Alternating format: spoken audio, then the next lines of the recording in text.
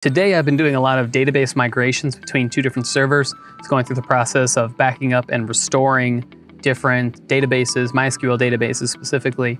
So I figured I'd create this little video to actually show you how to back up and restore databases directly from the command line. So if you're looking for how to restore the database, I do have a separate video for that, and you can check that video out. This one is specifically just going to be quick and dirty for how to use the mysqldump command and actually create a database backup. So I'm already SSH'd into my server here, which you will need command line access in order to use. And then you'll also need the username, password, and database name for the database you want to back up using mysqldump. So if I go ahead and connect to the MySQL database itself, so use the MySQL command, -u to specify the username, and then -p to get prompted for our password, and then just the name of the database itself.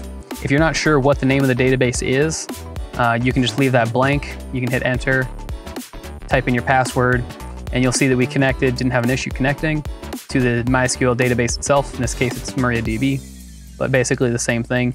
And right here, you can see we don't have a database actually selected to use.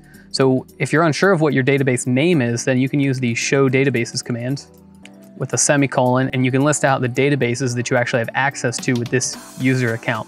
And then you can select that database or whatever you want to do with it.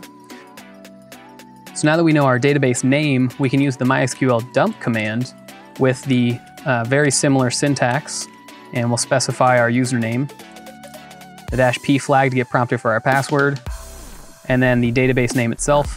In my case, the username and the database name are the same.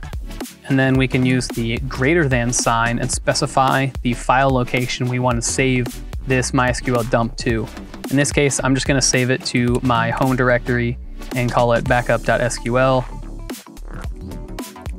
And we'll hit enter, get prompted for our password.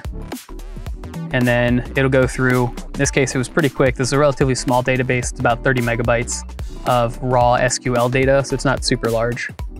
But once the command goes through and MySQL is done, if we do an ls-tech-la, we should now see our backup.sql that was created.